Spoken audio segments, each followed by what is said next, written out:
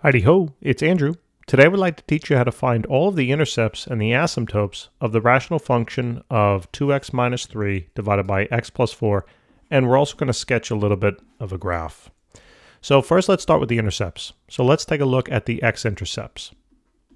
So remember, x-intercepts on a graph are going to be where the function intersects the x-axis, right? So here, and just my picture and would be there.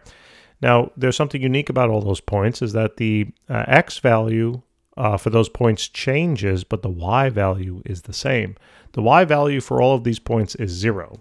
So basically what that means is that when you're finding the x-intercepts, what you're going to do is you're going to plug in the value of 0 for your function. In other words, the y value, okay, is going to be 0. So I take a look at my function over here. Instead of writing p of x, we can just write y. So y is going to be equal to 2x minus 3, all divided now by x plus 4. And what I simply do is I plug in a value of 0 there for y. Okay, 2x minus 3, all divided by then x plus 4. And then what I do is I simply solve this for x. That's what I want to find. I want to find the x-intercept. So if you notice when you cross multiply here, it just becomes 0 equals 2x minus 3, right? Now, basically the shortcut is you can kind of just take the numerator, set it equal to 0, all right, to find the x-intercepts, and then solve it for x. So you'd add 3 to both sides, so it'd be 3 is equal to 2x, divide out 2 from both sides, and then x is going to be equal to 3 over 2, or 1.5. So your x-intercept now will have a coordinate of 3/2, or 1.5, comma 0. That would be your x-intercept. Okay, now let's take a look at the y-intercepts. So the y-intercepts now are going to happen when in the reverse order, okay, when x is 0. So what you're going to do is you're going to take, right, if you were to think about a graph, right, where this function crosses that y-axis now, it always crosses the y-axis when the x value is 0. So basically what you do is you take every x value in your function and you just set it equal to 0. So it's going to be 2 times 0 minus 3, all divided by 0 plus 4. So your y-intercept, or the y value of the coordinate, is going to be negative 3 over 4. So negative 3/4. All right, and the coordinate then for the y-intercept, so let's just write that on the top here because we don't really need the work. So the y-intercept is going to be 0, comma, negative 3/4. Okay, cool. So that's the y-intercept. So those are all the intercepts. They're only going to be x and y's. Okay, next we're going to focus on the asymptote. So we can do either one. It doesn't matter, vertical, horizontal, whatever the case is. Why don't we look at the vertical asymptote? Okay, vertical, I'll write it as VA. VA. Vertical asymptotes now are going to occur when the denominator becomes or approximates 0. All right. Now, whenever you find a vertical asymptote, the most important thing is to make sure that your function, I'm just going to write it y equals 2x plus minus 3, 2x minus 3, all then divided by x plus 4. Most important thing is that you have it in fully factored form, and you're going to cancel any terms that are in common. That's important. Now, this is already in fully factored form. So all I do then, after it's factored and anything's canceled, I'm going to set that denominator equal to 0, and I'm going to solve it for x. Okay? And this turns out to be then the actual equation of the vertical asymptote. Remember, all vertical lines will have a value of x being equal to some constant number. Okay? So that's all that part is. Relatively straightforward. So that's the vertical asymptote.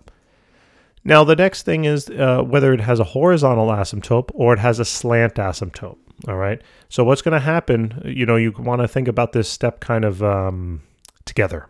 Okay? Whether it has a horizontal asymptote now or a slant asymptote, what you're going to do is you have to recognize whether your function is either top heavy, equally heavy, or bottom heavy. All right.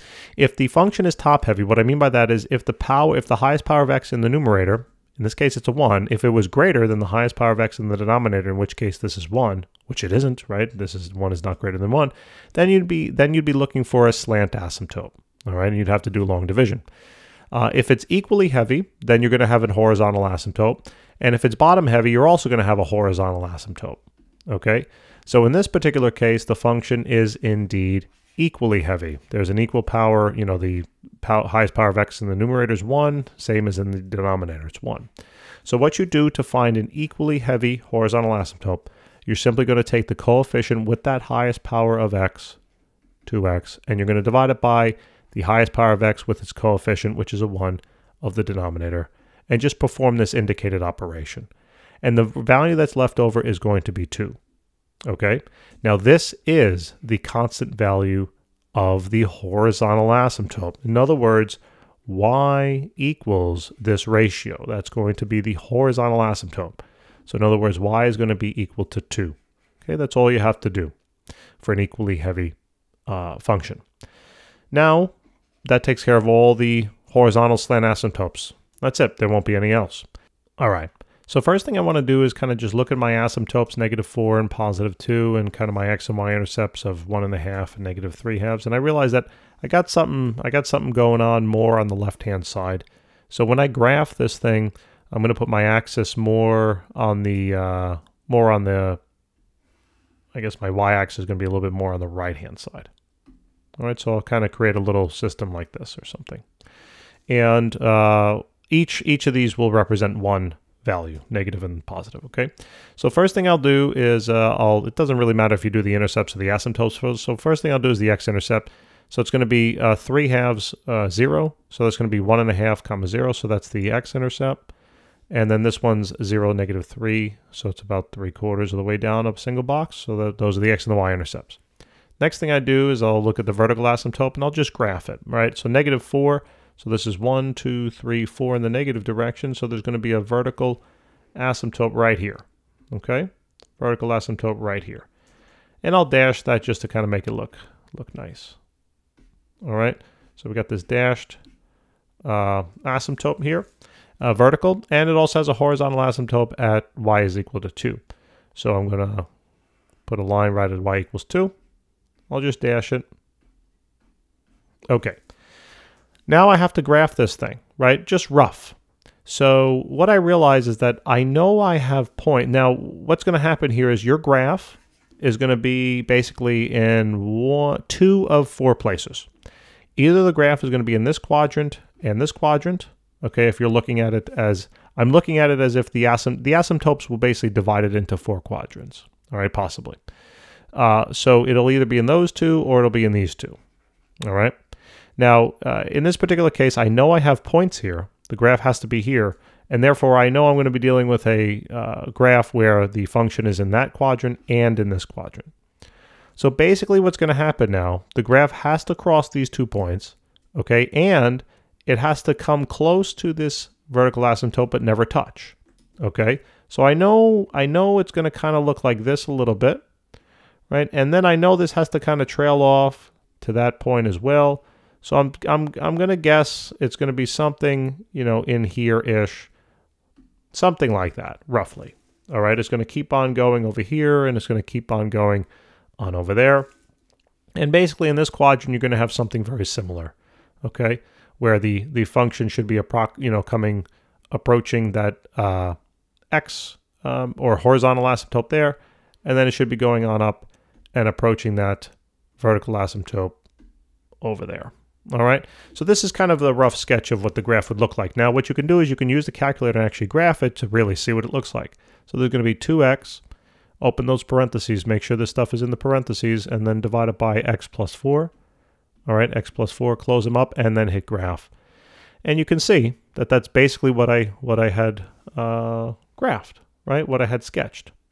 Okay, the only thing you don't see is the vertical and the horizontal asymptote, but notice the vertical asymptote is right at -4. Horizontal is going to be, it's tough to see in this picture, but it's going to be roughly around 2. Okay, and that's all there is to it, ladies and gentlemen. So I really do hope this helps. If it did, help us out, like, subscribe, maybe even tell some of your classmates, and also check our channel out because we have thousands and thousands of solved problems out there to help you through your class. Right? Don't spend too much time studying your notes. You gotta apply the notes. You gotta do a ton of practice if you want to really do well. Okay, and we have a whole channel dedicated to that. We also offer private services as well, and we'd be happy to help you. All right. Also, take a look in the descriptions below. We have a lot of goodies over time that we're going to leave you down there. Okay, take care.